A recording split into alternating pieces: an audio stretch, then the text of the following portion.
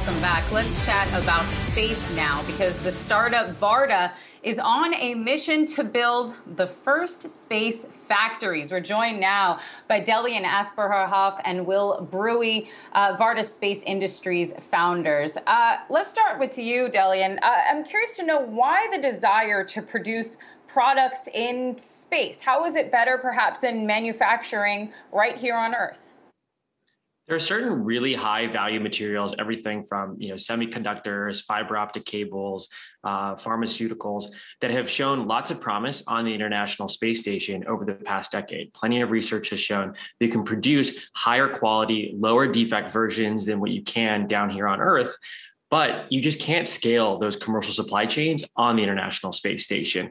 That space station is set up as a research institution run by many multinationals, lots of bureaucracy. And so Varda is primarily focused on taking that research and work that's been done on the International Space Station and commercializing it in a near term and much more pragmatic format, where we're just building a sort of miniature, small, satellite space factory, sending it up into orbit, fabricating the materials the same way that they are on the ISS, and then bringing those materials back down. And so while it's exciting to see folks like Branson and Bezos, and hell, even Musk now has, this fall, a documentary coming out with Netflix doing sort of space tourism, that's still only really bringing the value of space to a very small segment of the commercial population. What Varda is focused on is bringing the value of space, i.e. the microgravity, to a much wider population. And so we're really excited to be helping unlock the value of space to a much larger set of people, and are very grateful for all of the infrastructure that's been built over the past decade, like the SpaceX Falcon 9, like Rocket Lab and Astra, which are about to SPAC and go public.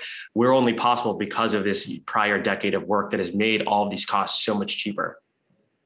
Speaking of which, Will, I know that you spent much of the past decade working on SpaceX's Cargo Dragon spacecraft, and I understand that some of your employees even came from SpaceX.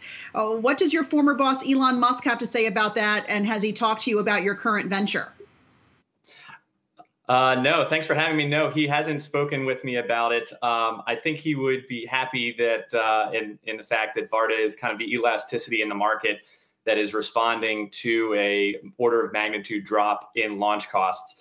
When we were at SpaceX, we loved it. I still love my time at SpaceX, and we always worked on reusable rockets and the enabling capability that is. And just one of many things that reusable rockets enables are manufacturing in space and companies like Varda. So, Will, let's just continue with you here. We just heard from Delian a moment ago mention costs. Curious to know what the cost of manufacturing in space would be, and then bring some of those goods back home here to Earth. Sure. I don't want to dive into the exact unit economics because that does contain some of our secret sauce, but it's pretty lemonade stand business model.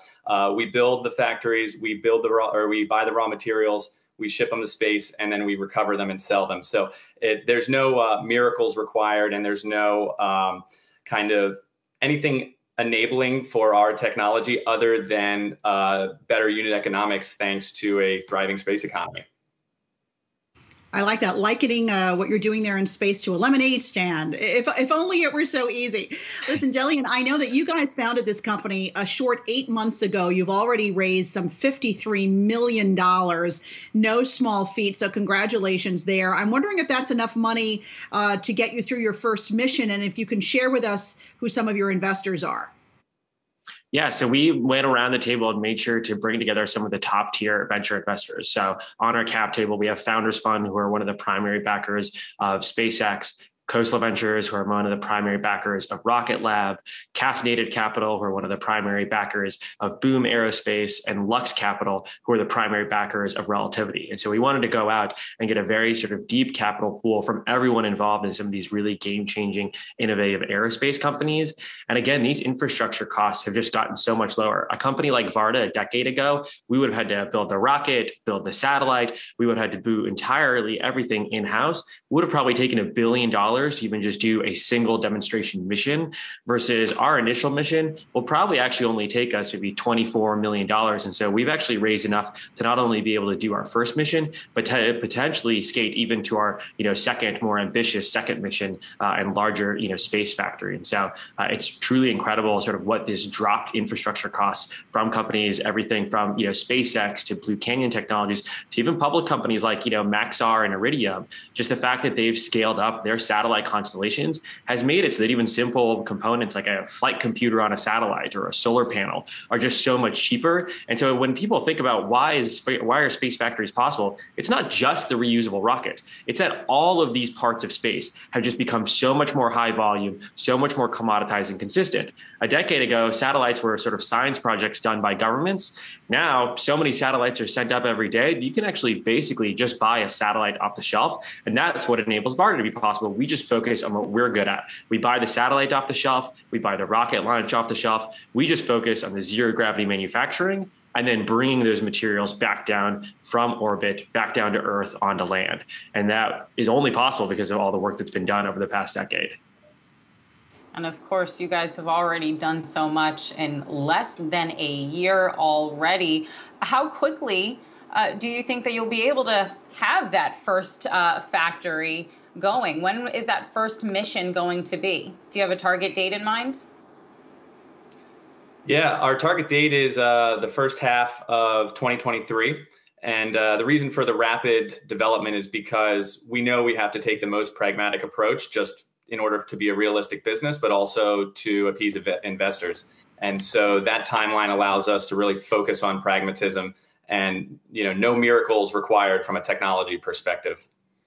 You'll see a lot of space companies end up going out and raising hundreds of millions of dollars before they actually even get their sort of first product to market or get into orbit. We've been really focused on, and I think why we're seeing so much investor excitement, customer excitement from the DoD, is because we're taking a very near-term, commercially pragmatic approach. We're not talking about 7 years away or something like that for a space factory. We're talking about 18 months from today, being able to produce those first materials in orbit and bring them back down. And most of our customers down here on Earth, they could care less about us being a space factory company. They just like the materials that we're bringing down because they're better than any material that they've seen on Earth because, well, it's not possible down here on Earth.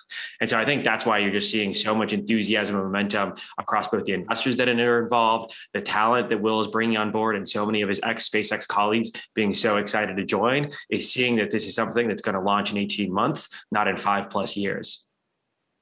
Will, just break this down for the average person. What kinds of things are you bringing back down to Earth? And also, if you could just speak to how you're going to re-enter with that first mission. When you re-enter the capsule, it's going to happen over land, not water. That was a little surprising to me. So sort of a two-parter there for you, Will.